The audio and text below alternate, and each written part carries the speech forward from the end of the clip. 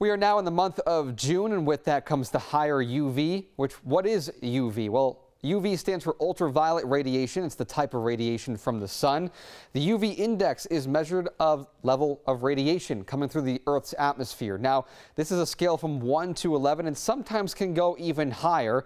And usually when you get around a 6 or higher is when you're really prone for a sunburn in a short amount of time. So the higher the UV index is, the greater risk of damage to your skin you have. So of course, as we go through the summer months of June, July, even down to August and even in September, sunscreen is definitely needed if you plan to be outside for a long period of time.